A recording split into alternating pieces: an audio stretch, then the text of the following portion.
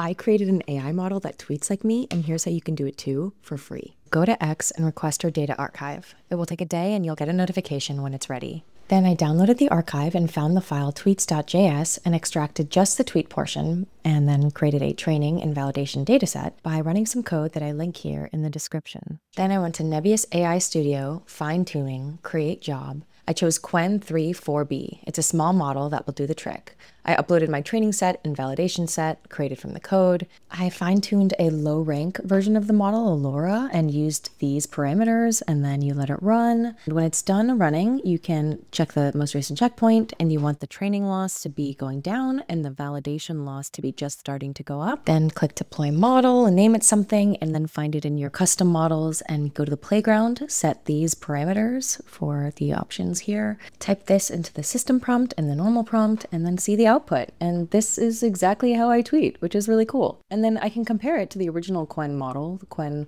3.4b. So I'll run my prompt on that one as well, and there's a comparison, and you can just see how different they are. Mine is actually like me, and the other one is just the standard model, and here they are side by side. I trained mine for 54 cents, and it's essentially free to run. It's 8 cents per million tokens, and I'm not getting anywhere near there. If you want $10 in credits, use the code here, and let me know in the comments what kind of model you want to make, and I can review it and kind of help you get started.